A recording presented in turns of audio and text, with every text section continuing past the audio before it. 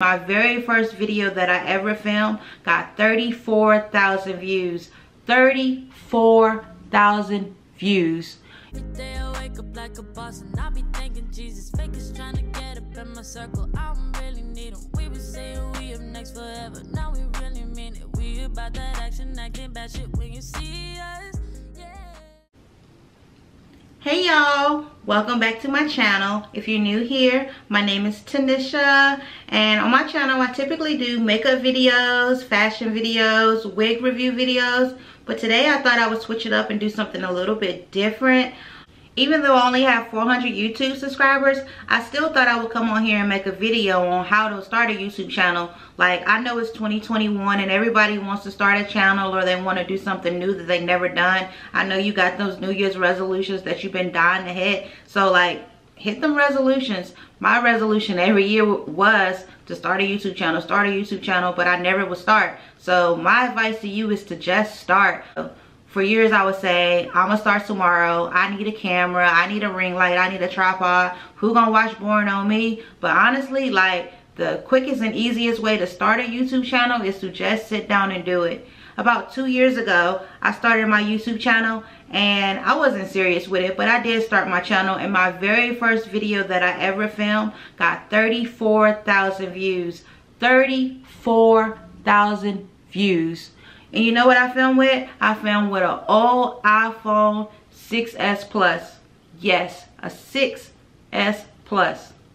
So whatever phone you got, whether it be an iPhone, an Android, whatever it is, pick it up and use it. Like, we pay hundreds and thousands of dollars for these devices, so use them. Don't wait until you get this brand new Canon G7X or whatever these big brand name cameras that people are saying that they need to film. You don't need that. Like, I filmed with an iPhone and I had an old folding table from Walmart. That's what I used to film my video. I just sat in front of a window and I just filmed. Like, I really just filmed. You're never gonna be ready if you're waiting on that camera or that ring light, that tripod, all that fancy equipment that you think you need. You don't need that.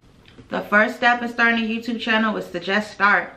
The second step would be to not worry about what everybody's gonna say. Don't worry about how many views you're getting. Don't worry about what people are watching, if anybody's gonna watch, what people are gonna say. Like, don't worry about how many subscribers you got. Don't worry about any of that. You gotta start somewhere. Like, start now.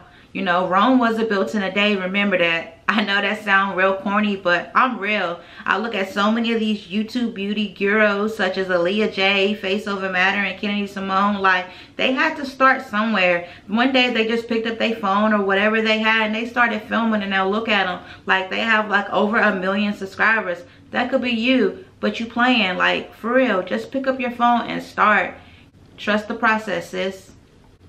The third step in starting a YouTube channel would be to be consistent. I cannot stress that enough. Like, 2 years ago when I started, my first video got all those views, and guess what I did?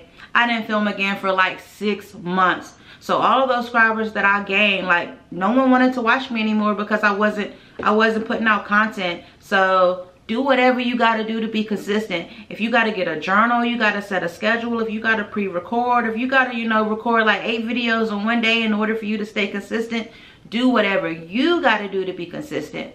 People want to see consistent videos. If you only posting a video like once every 6 months, it's going to be hard to grow your channel. If people like you, they're going to want to see more. You know, like, if they like you, they're gonna want to see more. My favorite show is Power, and it come on Sunday nights. Every Sunday night, faithfully, me and my husband be in front of the TV waiting for Power to come on. Like, we like that. That's something we want to see. So if people like you, you got to have a schedule. I ain't saying you got to film every day, but I mean, you got to be consistent. I mean, you can't film every day. Like, nobody really has time for that unless you are a full-time YouTuber. I mean, maybe that's your goal in a couple years or so. Maybe you could be a full-time YouTuber. But in the beginning, like, you just got to start and you got to be consistent. Another step in starting a YouTube channel would be yourself. Like, I know that sounds corny too, but be the real you. Don't try to be the Meg Thee Stallion or the Rihanna or the Cardi B of YouTube. Like, be you. If you on here and you pretending to be something that you're not, the camera's gonna pick up on that, because the camera picks up on everything. People are gonna see that you being fake and they're not gonna want to watch you.